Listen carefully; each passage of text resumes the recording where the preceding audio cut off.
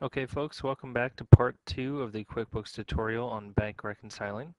Okay, but onwards and upwards, we're going to um, go ahead and reconcile. So the thing you need to do is we're going to go back to our bank statement and just go line by line, one line at a time on the statement and reconcile. So my first transaction on the statement here is this check number 1013 48 for $48.90.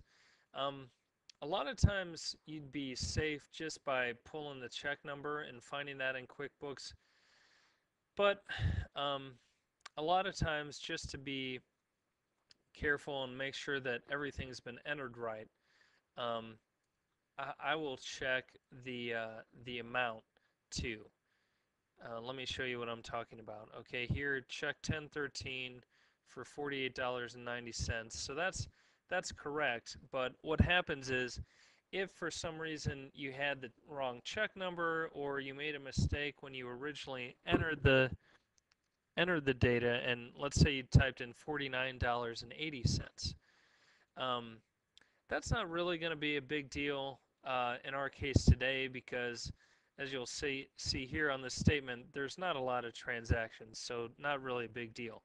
But let me tell you, if you're dealing with a statement that has 50, 75, 100 transactions or more, um, I'd really encourage you to check the amount as you're going through, because if you don't do that, what will happen is um, you'll get to the end of the statement, and then you'll discover that, uh-oh, I'm off by $100 or $75 or whatever, and so now you've got to go through and figure out, where you made the mistake, and it's almost like you have to do the entire thing all over again from scratch. So please heed this advice for your own sake, and just take a little slower at the start and check your amounts so that you don't give yourself a big headache at the end. Okay, so um, getting back down off my soapbox again. Um, okay, so we're dealing with check number 1013 for $48.90. That looks fine. So we found it here in QuickBooks, and what I'm going to do is click, and you'll see that makes a check next to this transaction. That means that I'm telling QuickBooks it's shown up on my latest statement, it's cleared, um, so let's clear it in QuickBooks too. Okay, so we're just going to do that same thing over and over again for each item on this statement. So next I've got this payment on August 14th for 114277. So I'm going to find that. And here it is. The amount checks out, so I'm going to click it and check it.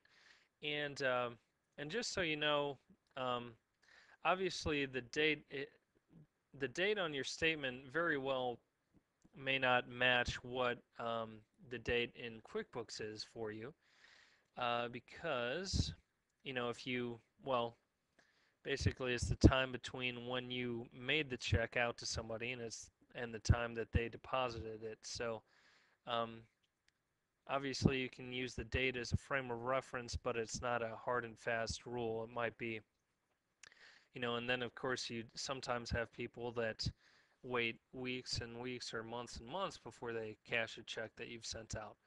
Um, but anyway, staying on track here. Next online, we've got this deposit on 8/15 for $1423.75. So we're going to go find that. Here we are. Okay, so next on our statement is the charge on 8/15 for $43.48. So I'll find that in QuickBooks. Here it is, and we'll check that off too.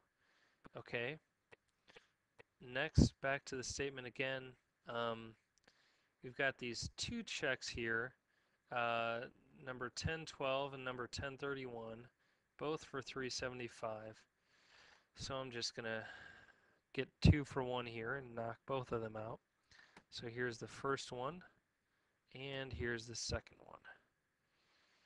Okay, and then Our last transaction was the good old bank service charge on 8/31 for $5. Back to QuickBooks, we find it and we check it off. Okay, so that is, as you can see, that's the entire bank statement. So if I go back to QuickBooks here, and if I look in the bottom right hand corner, this difference field right here is 0. That's a good thing, because this difference, what this difference is the ending balance. This is the line that I typed in that first reconcile window where I was telling QuickBooks what my statement ending balance was. Then this cleared balance here is the balance that QuickBooks is showing after I've checked off all these items. So the difference between those two amounts is 0, which is what we want it to be. That means that um, what we've done in QuickBooks matches up exactly with what is in with what is on the statement, uh, and that's the goal of the reconcile. We want to get to the end of the statement and have this difference field be 0. Now, I didn't point it out to you, but if you want to, you can rewind the video and watch as I'm going along. You'll see that the difference field changes as I go along. I'll show you another feature of the reconcile window here. If you've made some mistakes or you just want to start over from scratch, you can hit this unmark all button, and that unchecks everything. Um, and you'll see what happens down here is that we're now showing, QuickBooks is showing a difference of negative 566.40. So that's telling me that you know, there are definitely some things that I still need to check off or enter here in QuickBooks. And so watch what we do. I'll just give you a couple examples here. As I check things off, you'll see I check off this payment, and then the difference changes. I'll click another one, and our excuse me, our difference changes again. So we had all of these checked, and you'll see the difference has changed some more. And once I've got all of the entries entered and checked off from our statement, you'll see the difference is 0, just like it was before. And again, that's where we want it to be. So another tip here, if you get to this point and you notice and you're sure that everything is right, or you look in this bottom window and see, oh my gosh, I actually entered in the ending statement balance wrong at the start, what you can do is click this modify button, and that'll bring up that original window again, and I can modify, you know, oops, my ending balance actually was supposed to be $13,500 or whatever it was, and then you hit continue and it changes the amount down there.